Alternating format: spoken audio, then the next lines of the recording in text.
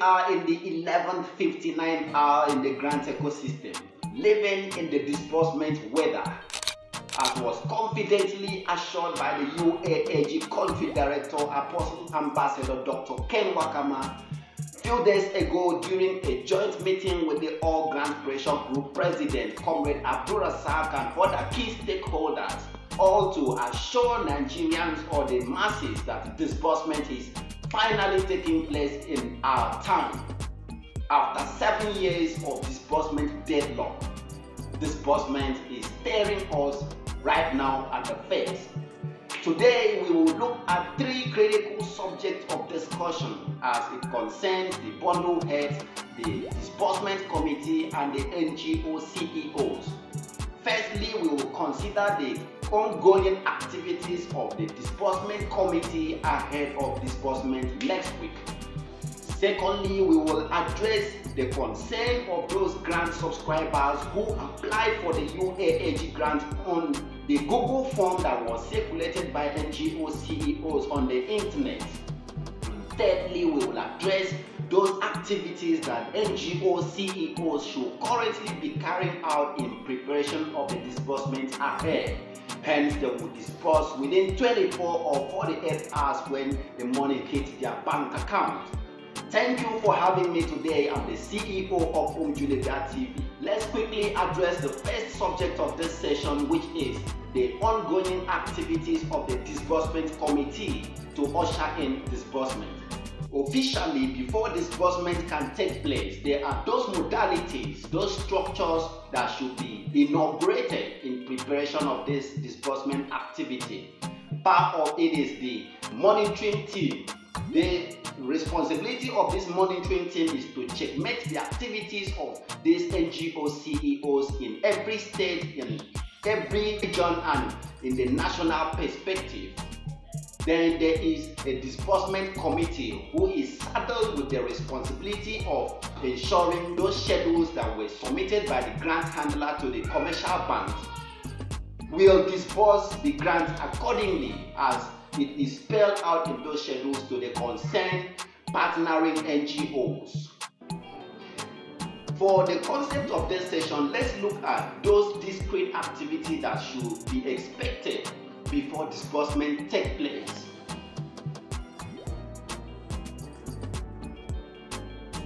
One is there should be signing of MOU by the NGO CEOs. Yes, the CEO will sign the MOU in the app. You don't need to travel around the state to Abuja. You log into your app. When it is available, you sign it there. It's just a click. That's the advantage of the digital age. Then after this, some people may wonder, what is the MOU like?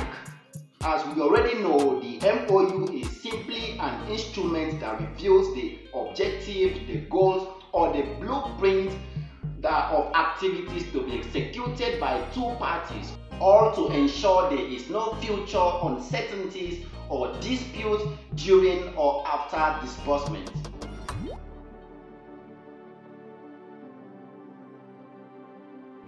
Few weeks ago, some bundle heads were entertaining fears if their NGO will truncate the disbursement. But the good news is that this MOU is revealing those objectives, those templates of arrangement that your NGO should follow up discreetly. You can't act out of these prescriptions. Then the NGO CEOs must deliver on this blueprint to ensure that the bundle heads' interest and the subscribers' interest are duly protected. So bundle heads have no reason to fear if their NGO will disburse the entitlement that is meant for them to them. This disbursement committee or the monitoring body responsibility is to ensure these NGO CEOs live up to this blueprint. Let's look at the second subject of discussion, which is those activities that the NGO CEOs should be indulging in right now as a preparation ahead of disbursement.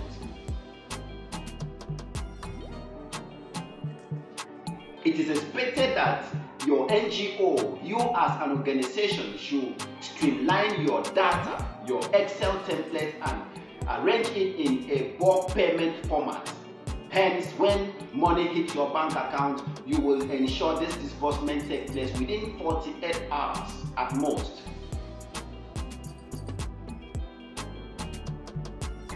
It is equally your responsibility as the NGO CEOs to ensure there is no duplication of account name in your template. As a rule, you are not expected to disburse to one account name twice in your NGO.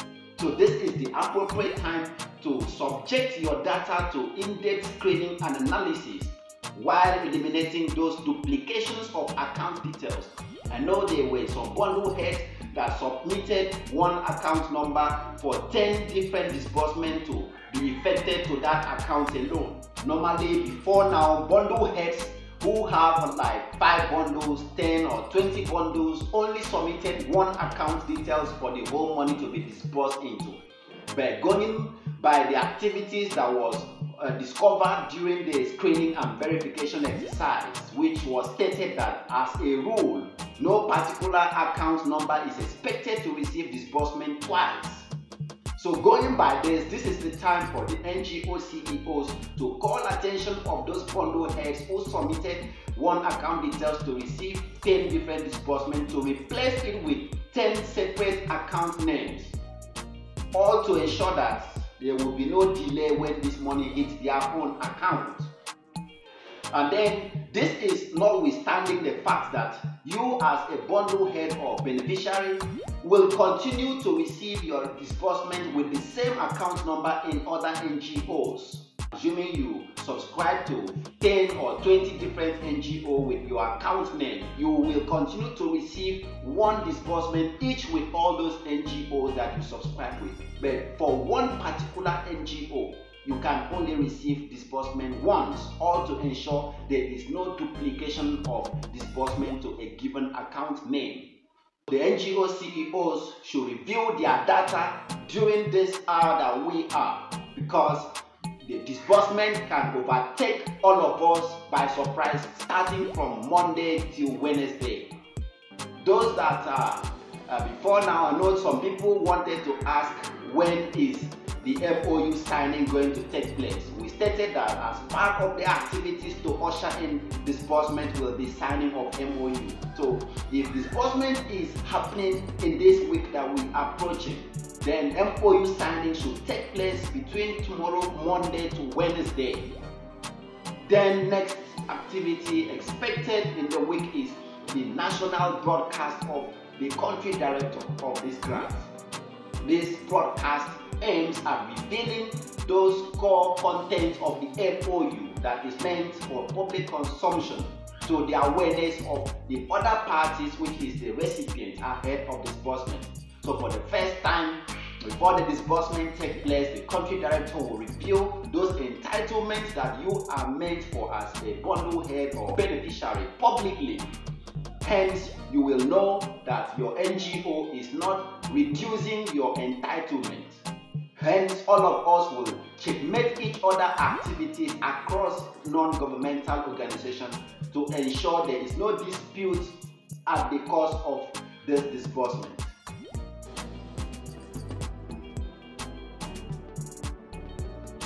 Then to the third subject of this session, the concern of those subscribers who applied for this grant using the Google form that was circulated by NGO CEOs.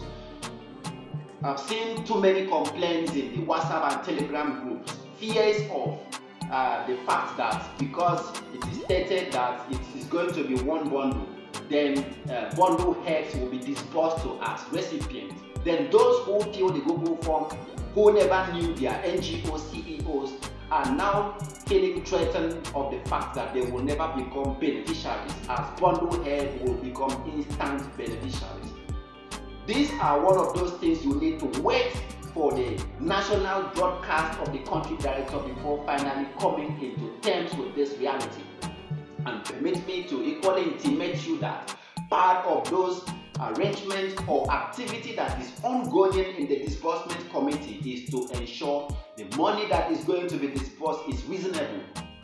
Don't forget that the Lagos meeting between the parties of the UAAG and the All Grants Pressure Group with government representatives was not just on resolution of conflict. It was to streamline the entitlement that is meant for all parties involved, especially all to ensure that the money that will be disbursed will be beneficial or will help every party to build meaningful and reputable life. There was a circulated rumor that recipients are to receive 100,000 naira. But thank God for the magnanimity of the grant handlers, the All Grants Pressure Group wing and the UAAG wing, by letting government know that the current economic hardship, if 100,000 should be disbursed to every individual or the recipient, it is as good as nothing at all. Then the aims of this grant will be defeated. It is at this instance that there need to be adjustment of the entitlement of recipients, going by the realities that rice at the moment is going at the rate of 75 to 80,000 naira. Then if 100,000 naira is disbursed to an individual, what sort of living, what sort of business can such a recipient start with just 100,000 in an economy that cement is sold at 9,000 to 10,000 naira or 11,000 naira in some states? In a society where Gary is sold at the rate of 250 naira a cup, what sort of business can a recipient or a beneficiary of this grant start with even 500,000 naira? It is those concerns that the disbursement committee, saddled with the responsibilities of streamlining this entitlement, is currently undergoing at the moment, all to ensure that when you receive this money, the entitlement or the sum that is going to be disbursed to you will meet up with those economic realities confronting Nigerians at the moment. Everyone have no reason to worry on the entitlement going to be disbursed, as the grant handlers are doing everything humanly possible to ensure it is reasonable enough for all. Therefore, to those audience who apply for these grants through the Google forms that were circulated by NGO CEOs, understand that some of these NGO CEOs don't have bundles under them, and they mobilize their own beneficiary audience at the internet through the Google form. So those NGOs are still going to entertain those audience and disburse to them accordingly. You don't need to know the NGO CEOs, because even the Google form did not bear the name of the organization, although some of them bears it, but some did not even bear the phone numbers of the CEOs for you to call. So don't entertain fear of not going to benefit from this grant, because those NGO CEOs who did not have bundle heads to disperse to actually circulate the Google form to mobilize their own online beneficiaries. I think that is the category you fall into. Then you will receive your disbursement accordingly. Besides, keep your ears on the ground for NGOs that will need beneficiary base when bundle is allocated. This bundle allocation will surprise everyone. The masses may be thinking of one bundle going to be disbursed, but to the shock of some people, there may be more than one bundle disbursed to NGOs, and this will call for immediate mobilization of beneficiaries from the online audience. And this call for more presence of bundle heads or recipients in the digital space, especially in the next 3-4 days to come.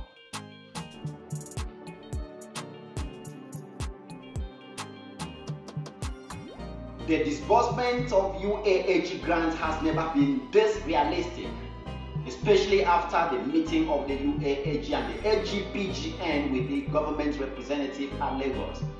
I know, like Apostle Ken will say, that when you think there's no other document to sign, then you witness another document presented by the government for you to sign. But the mother of all documents were signed by these parties during the Lagos meeting. The meeting witnessed the the all grant pressure group representatives, the UAAG representatives, and the government representatives sitting on one table, streamlining this disbursement policy as it suits the economic state of the nation, and finally come into an agreement and conclusion of disbursement taking place. The next new week is going to bring surprises and good news to the grant ecosystem. All what we need at the moment is to fasten our prayer to ensure no petition rise from any camp or any party to upset these successes that is established both by the side of the government and the grant handler.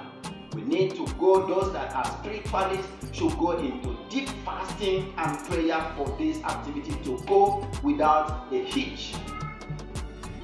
We trust this is our time. The disbursement of the grants in Nigeria is happening right before us.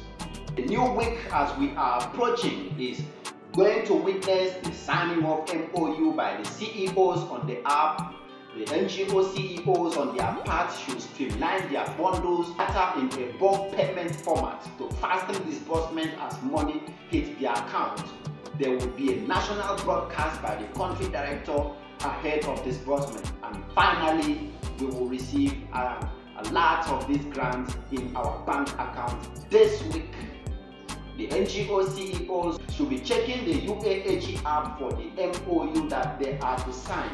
I know there will be first and official signal from the UAAG Partners Telegram platform for the CEOs to sign the MOU under the shortest time possible and forward back to the UAAG for the main activity to take place.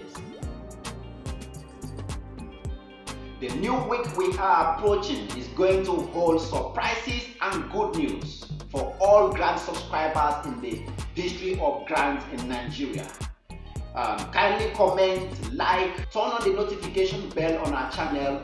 Hence, we are going to bring to you the disbursement template, the national broadcast by the country director of UAAG, as well as the signal for signing of MOU and details of this activity of the disbursement committee in the week lying ahead.